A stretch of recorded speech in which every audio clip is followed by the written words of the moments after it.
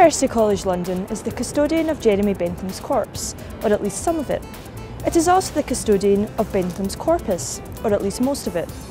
UCL's library has 60,000 folios written by Jeremy Bentham.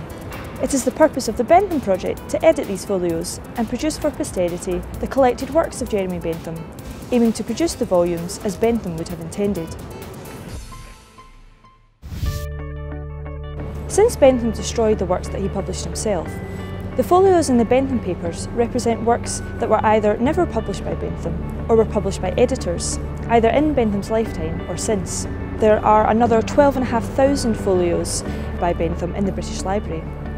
Bentham did not leave his corpus to UCL. In his will, he appointed John Bowring as his literary executor, with instructions to produce an edition of his works.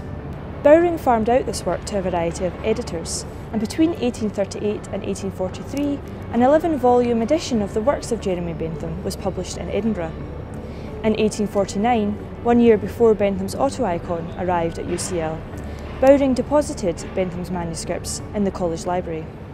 The Bowring edition is poorly edited and is far from complete. Bowring decided, for instance, to exclude Bentham's writings on religion, fearing that they might offend too many potential readers. The Bentham papers were generally neglected until the 20th century, when it was decided that the Bowring edition was completely inadequate for the needs of modern scholarship and that a new edition of Bentham's works should be prepared.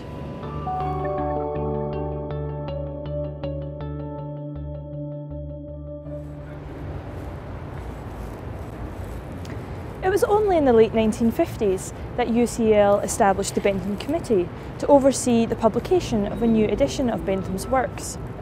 Professor J.H. Burns was appointed the first general editor of the collected works of Jeremy Bentham in 1961. The present general editor, Professor Philip Schofield, is the fourth. The Bentham Project is currently housed here in the appropriately named Bentham House in UCL's Faculty of Laws. The project has published 27 volumes of Bentham's works, and work has begun in a further dozen volumes. The collected works will eventually run to around 70 volumes. The edition is divided into two parts. We have the correspondence and the works. In the correspondence, we reproduce all known letters both to and from Bentham. In the works, we try and reproduce Bentham's writings as closely as possible to his intentions. And that means we've developed a hierarchy of sources, from the most authoritative to the least authoritative. And so we consider the most authoritative to be those which Bentham published himself in his lifetime. After that, we turn to Bentham's manuscripts. There's a lot of his writings which he never published, though he had an intention that either they should be published or they should be put into a readable form. And finally, where there is neither work published by Bentham himself or the manuscripts don't survive, there are works which were published by editors and disciples in the 19th century. And so, if necessary, we have to fall back onto those editions. But the bulk of the edition is based on material published by Bentham himself and also on the vast mass of manuscripts in the Bentham papers. The key to editing Bentham is trying to understand where he thought he was going with a work at any stage during its composition.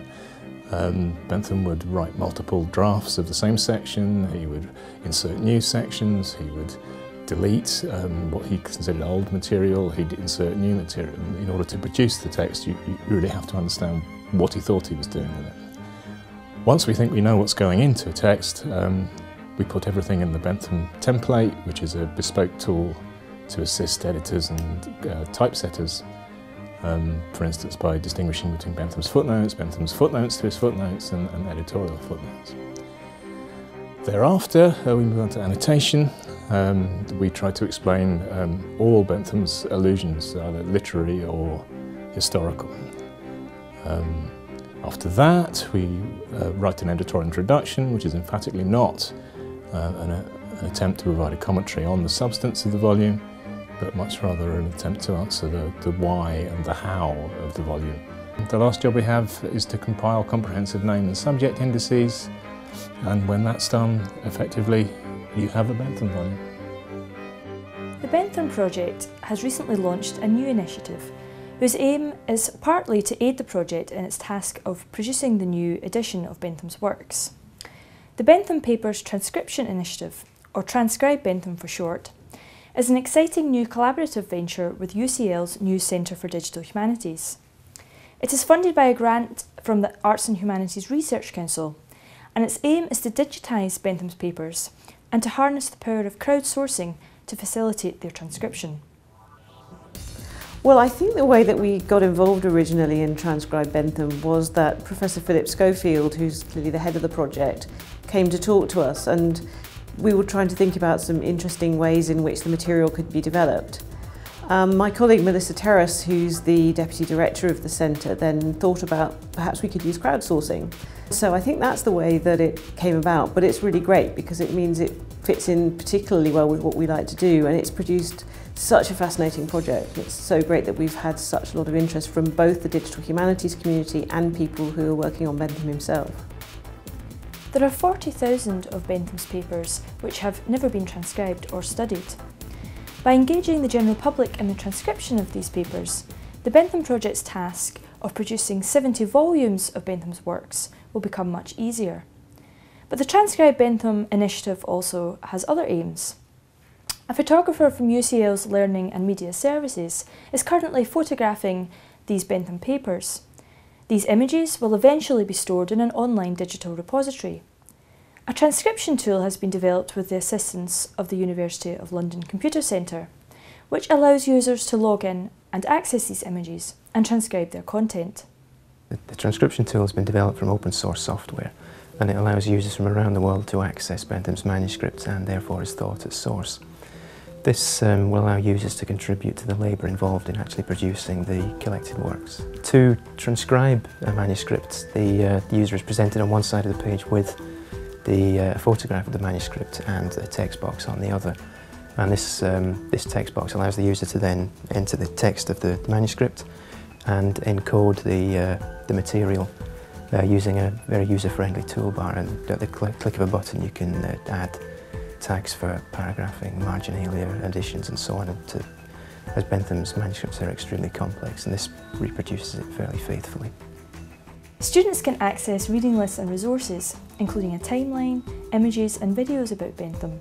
They can also select manuscripts of particular relevance to their course of study. Users can chat to their friends online, and they can gain points for their own contributions, moving up our progress ladder as they improve. Participants will be the first to read and document ideas which could be potentially intellectually profound.